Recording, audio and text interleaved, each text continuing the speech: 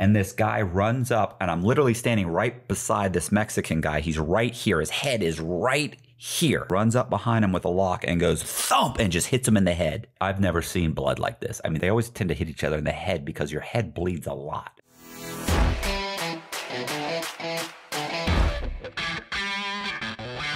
Hey, this is Matt Cox, and I'm going to be going over the first day in federal prison.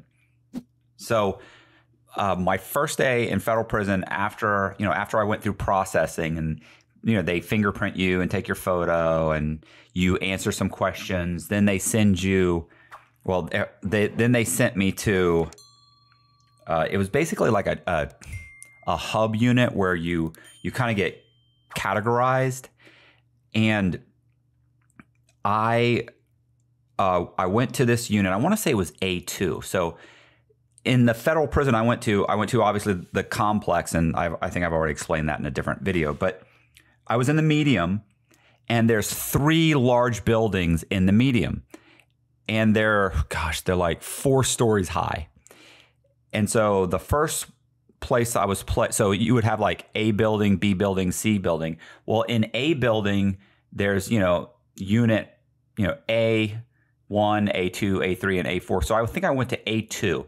So I go to A2, and as soon as I go in there, they give you a card, like a bed card or a cell card, and you go in there and you give the officer your card. So I walk in, I give him my card, and I say, hey, I need to be assigned I just got here, need to be assigned a cell. And he assigns me a cell. I go straight in, and there was a Mexican guy that was in there. And he, real nice guy, introduced himself and was like, okay, hey, because he had been there longer. So he had the bottom bunk.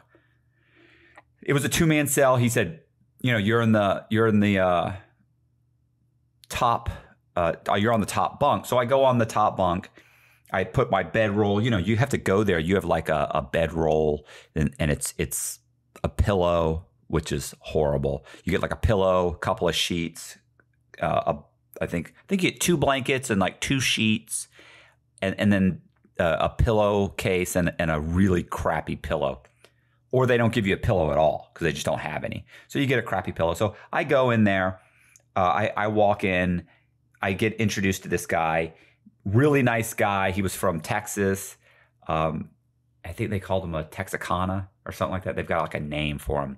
And he's he's part of like I think they're called Cervaños, which is a gang. It's kind of like a loose affiliated gang of different types of Mexicans.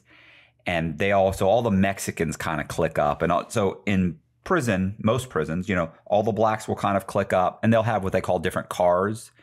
But they all basically kind of click up together. The blacks click up, the whites click up, the Hispanics click up.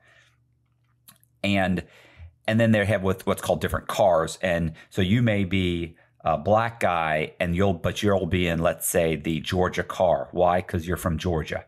So, you want to be around your homeboys, and so you have something in common. So I go in the cell. The Mexican guy is really cool. He's clicked up with the kind of that prison game, the Cervaños, and he asked me like, hey, do you have anybody here? I said, I don't know. I got a cousin that's in prison here somewhere. And he goes, okay, what's his name? And I told him his name. He said, okay, well, I'll try and help you find him. He goes, there's not a lot of white guys here. He said, it should be easy to find him. I said, okay. And he said, you need to, he said, go check the call out sheet, see if he's on the call out sheet. Cause there's a sheet every day of people that come out on the call out sheet, and they have to go to you have different things scheduled. So one day I may be on the call out sheet to go see my counselor at 2 o'clock, or I may be on the call out sheet to see, medical or whatever. So I checked the call out sheet, and he explained to me that every day you have to check the call out sheet to see if you have any appointments. So I go and I check the call out sheet, and I don't have any appointments, but I know within the next few days I will have appointments with like my counselor, with medical, with education will want to see you. There's a whole bunch of things you're going to have to do. Hey, I wanted to let you guys know that I have a Patreon account. If you're interested in joining the Patreon account, it's got 3 tiers. The top tier, you actually get a different conman painting every single month. If you're already joined and you're already supporting me, I really appreciate that. If you haven't joined yet and you're interested in joining, I'm going to leave the contact information for Patreon in the description. Thank you very much for watching the video. Back to the video. While I was looking at the call out sheet, I remember suddenly, like, there's like the PA system, suddenly they start screaming out, lockdown, lockdown, lockdown. And everybody just immediately starts moving. Like, there's like 150 guys in this one unit, maybe probably between 120 and 150. So guys are rushing all over the place. And they're running back and forth. And what they're running around to do is to get things like heat up a soup, so that they know they might be locked down for the next couple of hours. And so they want to be able to put a soup in the microwave. And each unit had 2 or 3 microwaves. Or maybe they're just going to get hot water because maybe you didn't get hot water in the sinks in the actual room. Whatever the thing they did was, they would run around to other cells and ask for stuff. Or they would right away they'd go to, let's say, the store man. Because in every unit, there's at least 1 or 2 guys that run what's called a store. So some guy he keeps like 20 or 30 soups. He'll keep 20 or 30 soups. He'll have like 7 or 8 different candy bars. He'll have, like 5 Snickers, 5, Kit Kats, 5, whatever. He'll have bags of potato chips. He'll have extra sodas, and he keeps all that stuff in his locker. And so you can go to that guy and say, hey, man, can I get a soda? And he'll sell you a soda for, let's say, 2 stamps. Well, soda costs him, 50 cents. He'll sell to you for 2 or 3 stamps. Well, a stamp's worth at that point, about 50 cents. So you give him 2 stamps or you give him 3 stamps, and he would give you a soda. Or he would write down a list of things that you owed him. And then he would add it up for how much money you owed him. And then when it's your turn to go to commissary, and I think everybody knows what commissary is. It's basically where you buy stuff on the compound, and you go there once a week.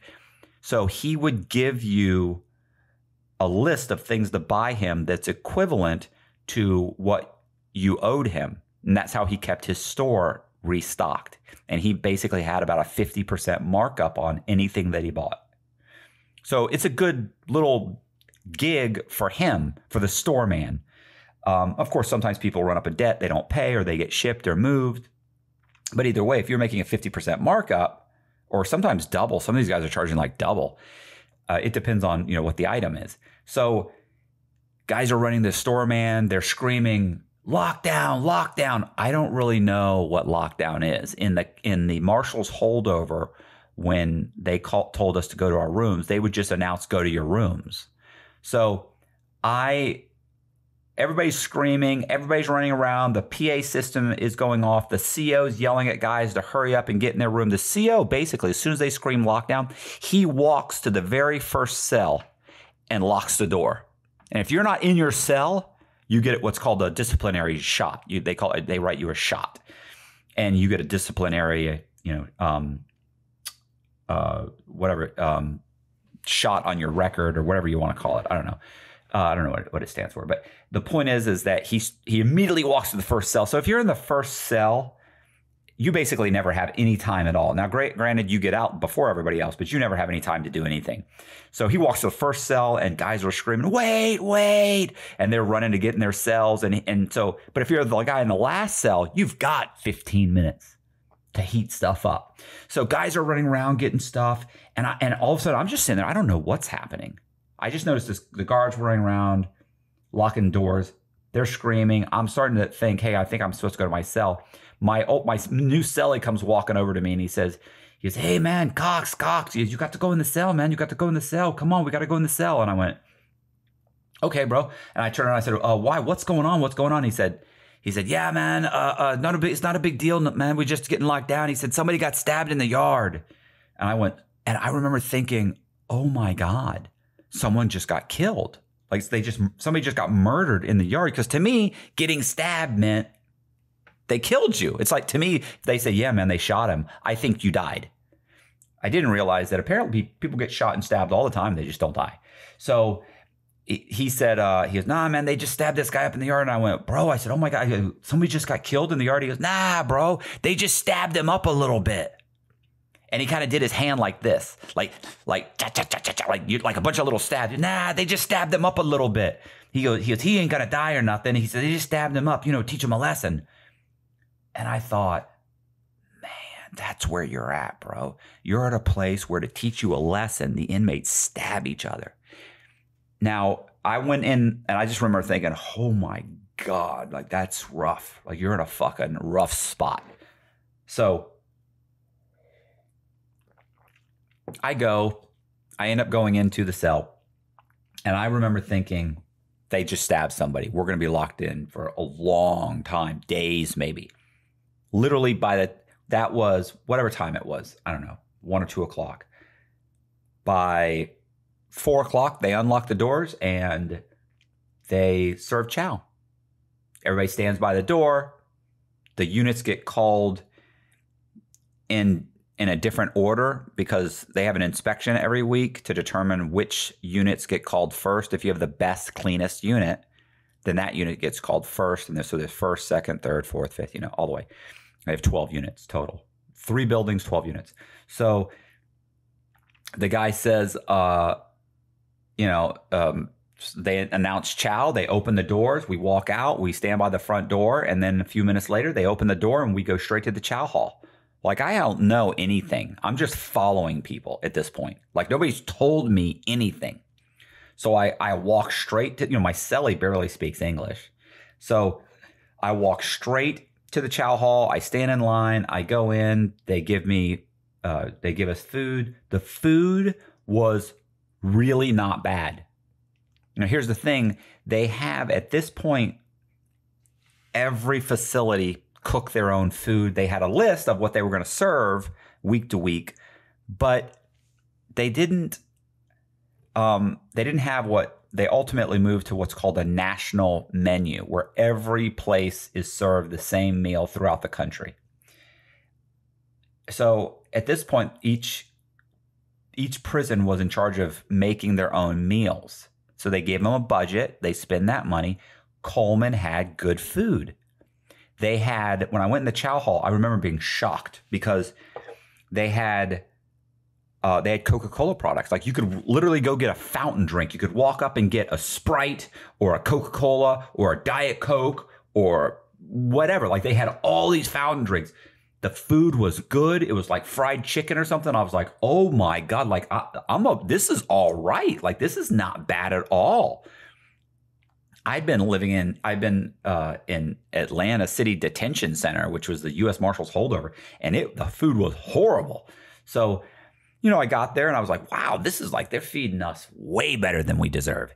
And so I got some food, sat down, I ate. I remember I walked up to a table, and there were a couple black guys that were there, and I go, do you guys mind if I sit? And the guy they looked up and they went, nah, man, there's no assigned seating here. You can sit wherever you want, bro. I sat down, I ate, I came back to the unit.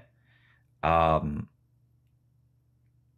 heard from my cellie later that the guy that got stabbed, it was over something ridiculous, like a small debt that he owed, or people would get stabbed over all kinds of things. They would get stabbed over, listen, I saw a guy get hit with a lock like stabbing. It's funny because stabbings are not nearly as bad as bloody as being hit with like a lock. I saw a guy, probably within a few weeks of that, I actually saw a guy get hit with a lock. And that somebody, there were 2 like Mexicans, and one Mexican guy had a lock on a belt, and he had it tied around his hand, and then they leave it just about that much, right? So about 4 or 5 inches to the lock. And what happens is I was standing in line at the rec center, waiting, the rec yard, whatever you call it, and I was waiting for the gate to open. I'm just standing. They have 2 different gates, so I was at the second gate. Or at the first gate. So I'm at the first gate and I'm waiting to go into this bullpen area to go to the second, have the second gate open, which actually lets you out of the yard. So I'm waiting there for them to call what they call a move. I'll explain that in a second. And this guy runs up, and I'm literally standing right beside this Mexican guy. He's right here. His head is right here. And I'm just standing because you're all kind of crowded. So I'm standing there waiting, and another Mexican guy runs up behind him with a lock and goes thump and just hits him in the head. Thump, thump. This was just as the door had opened. So the guy kind of stumbles forward through the door, through the gate, and he stumbles, hits the ground, goes to stand up, holding his head. Thump, the guy hits him again. Thump, hits him again. He falls down. Waits a minute. Guy goes, just get up again. Thump. He must have hit him 6 times. All in the head. This guy was bleeding like I've never seen blood like this. I mean, this was like just gushing blood. And I didn't realize it, but later when I talked to some people about it, they were like, "Oh yeah, they always tend to hit each other in the head because your head bleeds a lot." And this guy bled so much that he had a white shirt on that when he was done looked like a dark, like burgundy, just completely drenched, like tie-dyed. But I mean, there was 80% of it was covered. Down his back, his front. I mean, he's holding his head. He's bent over. That guy, as bad as he was bleeding, actually tried to get out of the rec yard to go back to the unit. Didn't want to tell anybody. Didn't want to go to medical because he knew if he went to medical, they're going to stitch him up. They're going to put him in the shoe and they're going to ship him. Even if he told on the other guy that hit him, he knew that he was still going to end up getting shipped. And then the other guy gets shipped. And then he goes somewhere else and they would be saying, "Oh, he's a snitch because he told on the guy that hit him with the lock." Well, I found out later that guy actually got hit with the lock specifically because the one Mexican, the one in front of me, was messing with the other Mexican's punk. A punk in prison is like your boyfriend. So you have like a male-dominated, a male and female kind of a homosexual relationship. And the one person that plays the punk or the woman is called a punk. So the one guy was messing with the other guy's punk. He told him several times, "Don't fuck with my punk anymore." He wouldn't heed the other guy's warning. And so eventually he got a lock and a belt and ran up behind him and thump, thump, thump, thump, thump. I don't know whatever happened. Yeah, I know. Yeah. It was like a rough high school. Don't mess with my girlfriend and, "Oh, fuck you, I'll do what I want to do." And the guy keeps messing with him. The girlfriend keeps saying, "He's messing with me, he's bothering me." And then what happened? They get into a fist fight. Only they didn't get into a fist fight. They took a lock and smashed the other dude. Hey, if you guys didn't know, I do paintings. And if you're interested in a painting, I'm going to leave my contact information in the description beneath the video. Back to the video. So the thing about being in that prison, one of the things, other than when my cousin showed up and I met my cousin, which is hilarious. This guy was nuts. So that, the prison was in most prisons, except for camps, you have what's called controlled movements. And so what happens is at the beginning of each hour, so let's say at quarter till, or more like 10 till 1, they call a move.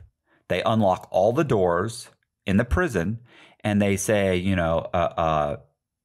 1 o'clock move, 1 o'clock move. And so you have from 12:50 to 1 o'clock to leave the unit or leave wherever you are located and get to another place in the prison.